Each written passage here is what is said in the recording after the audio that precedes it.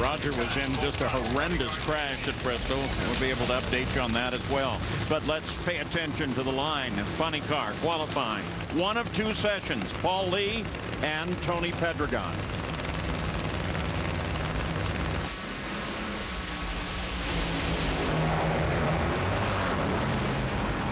Nice. 4:19 for Tony, a 4:18 for Paul Lee.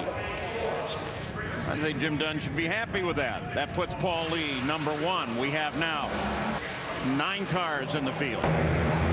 2 side-by-side runs right down the racetrack. I think both crew chiefs would be happy with that, because basically they just went up there and said, let's get it down the racetrack and get a decent run.